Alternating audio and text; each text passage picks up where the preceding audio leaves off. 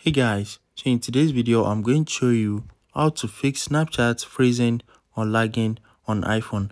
So if your Snapchat application is freezing or not working properly, let me show you a few things you can do to fix this issue. The first thing is head over to your settings and you need to scroll down and click on general. After that, click on iPhone storage and you need to look for Snapchat right here.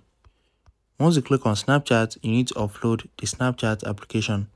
So note that this is not going to delete any of your memories or anything that you have on Snapchat. All your chat and everything is still going to be intact.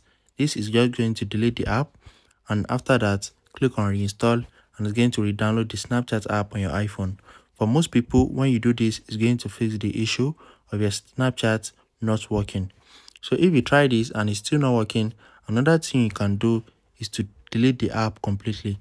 So just long click on the app, click on remove app, and you need to delete the app and re-download it. Make sure you can remember your login information before deleting the app.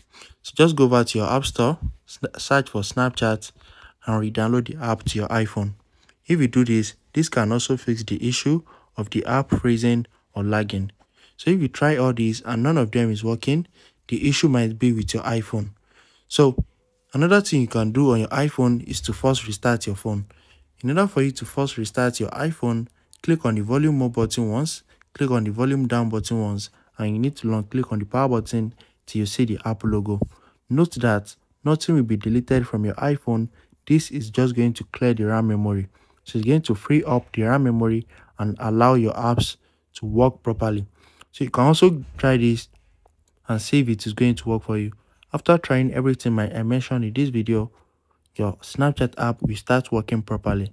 So if you found this video helpful, smash the like button and subscribe.